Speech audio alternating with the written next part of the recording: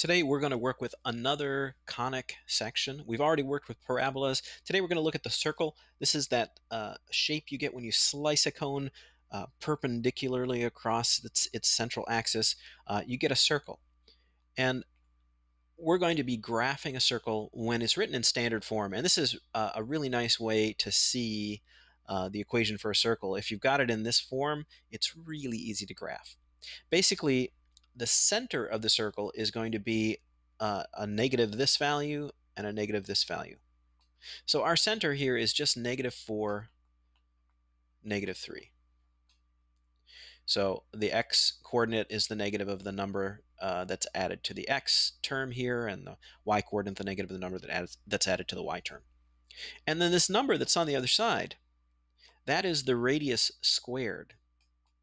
So the radius is just going to be the square root of this, which is 3.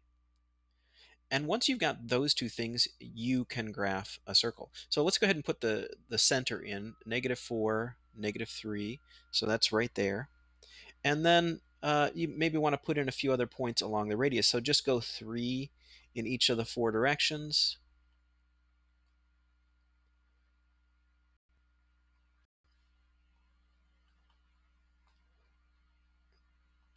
And then you can sketch in your circle,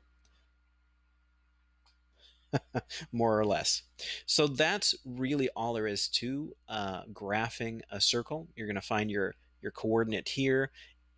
You can think of this as -h and -k, and then your radius is the square root of this number on the other side.